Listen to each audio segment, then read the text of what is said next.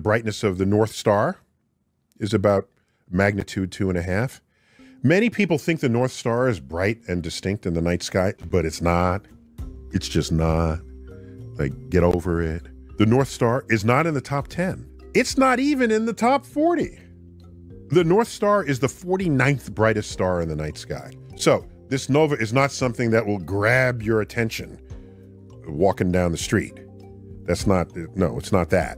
We're gonna have arsenals of telescopes trained on this object, because the last time it blew, we didn't have that many telescopes in the world, and certainly weren't space telescopes. So this will be the best studied nova there ever was, simply because of its timing and its brightness.